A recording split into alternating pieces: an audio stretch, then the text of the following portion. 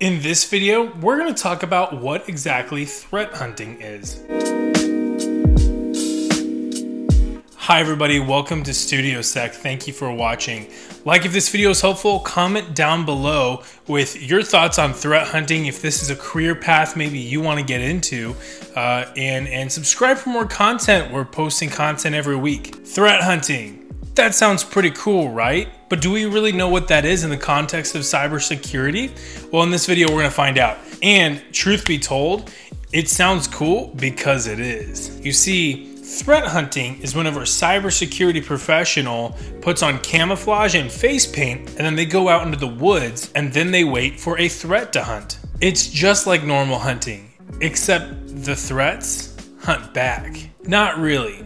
But sorta, kind of, not really. Like in an analogous kind of way, but we'll really talk about what it is. Threat hunting is basically hunting for indicators of compromise within your organization. Now, as you can imagine already, this is a huge and important task. Now, if you've already seen the cybersecurity tools video that I posted, then you know that intrusion detection systems are available for an organization to find indicators of compromise. So then why do you need a human being to do this job?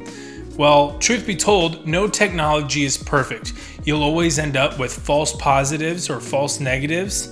And both of those, and let's break down what a false positive is. A false positive is something that is shown to be true when in fact it is false.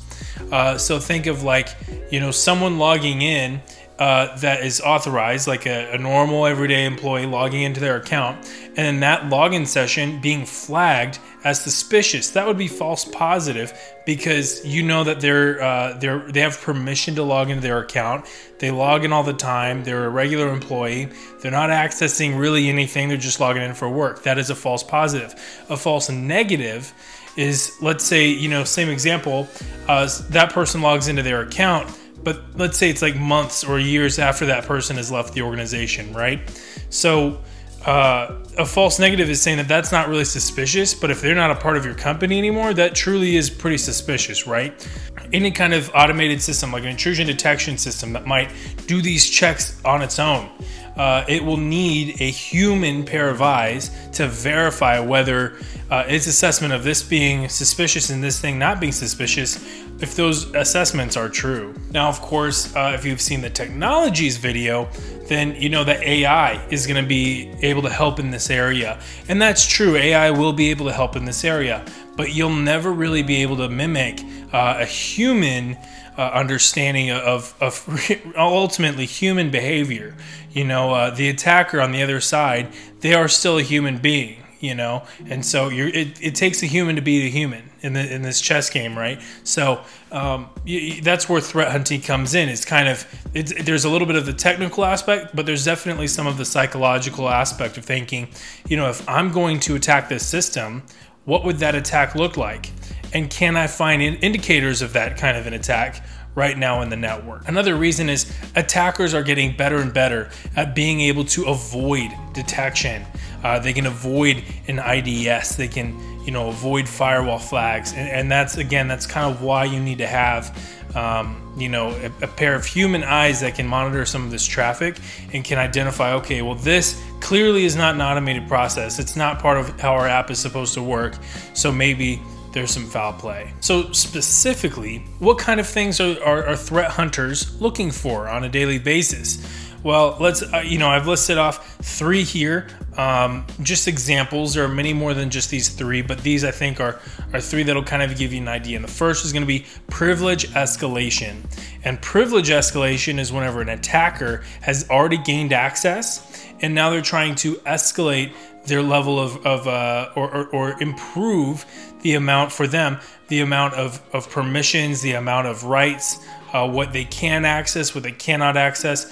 They're trying to gain as much access as possible, and so therefore they escalate privileges. And this is, this kind of is targeting privilege management or access control in an organization. Obviously, you don't want to make everybody in your company an admin. So let's say a normal standard user who is not an admin has their account broken into.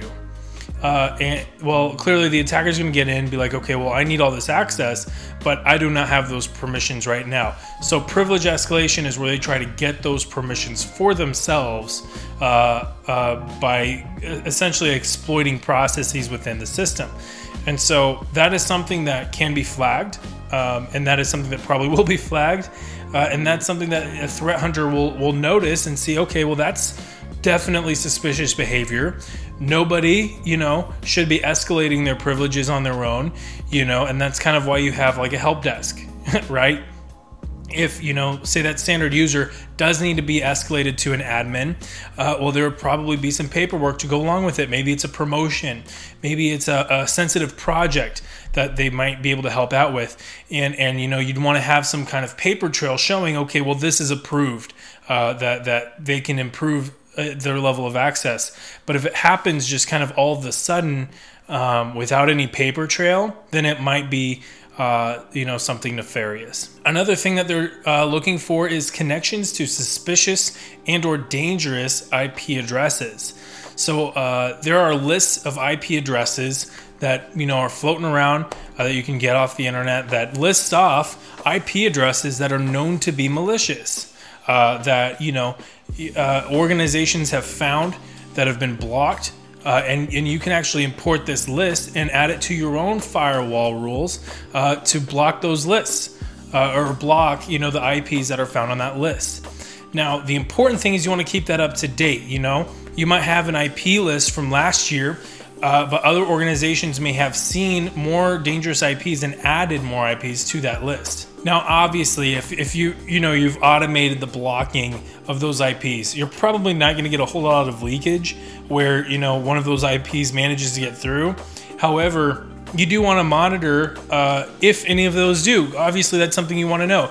Maybe a rule wasn't correctly put in place on a particular firewall if you have multiple firewalls set up.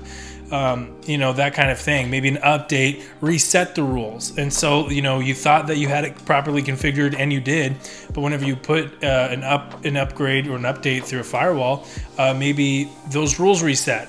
They may not necessarily be common, but there are things that could potentially happen, and so that is something that a threat hunter would look for. These are some IPs that we know are bad. We're blocking for them, but did any of them get through? And another thing of that is any of those IPs that should be added to that list. Are there any IPs that we've noticed that perhaps it's been hitting our network? It's trying to break into an account. It has too many password attempts on a particular account, keeps getting blocked, and we know that it is not an employee. Right? It's not coming from any controlled workstation. It's just coming in from the internet. That's probably one you're going to want to block. And then these blocks will later go into this list. You can, continue to contribute to this ongoing list, and that will help other companies do their own threat hunting. A lot of cybersecurity is collaborative.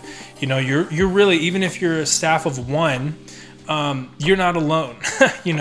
There's, everybody's trying to help each other out, because ultimately your security does affect them.